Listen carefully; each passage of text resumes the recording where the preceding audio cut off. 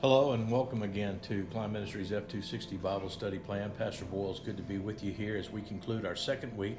This is day number 5, and our scripture reading for today is in Genesis chapter 16 and 17. So it's good to be with you here today. I hope you've enjoyed the videos all week, and I hope you'll continue to watch and listen and be a part of our discipleship program here at Climb Ministries.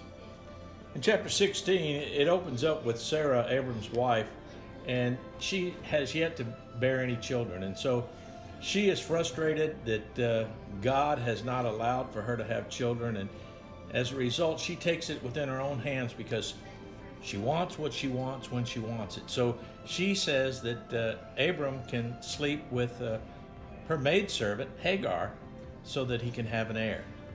Abram complies, and Hagar becomes pregnant. And then there's a lot of angst and animosity that exists between Sarah and Hagar.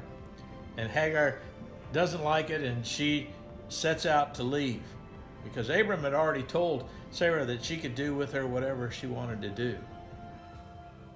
It's after that she's left, she's in the desert, in the wilderness, that she is met by an angel of the Lord who tells her that she will bear a son. His name will be Ishmael. He will be against the world will be against him. And yet she needs to go back and to return and submit to Sarah, and that Ishmael's descendants will be too many to count and no harm will come to him. So she returns. 13 years later, at the age of 99, the Lord comes to Abram and asks him to walk in front of him. And at that point, Abram bows down and kneels and recognizes the Lord as Almighty. He is told that he will have a son. He and Sarah will bear a child.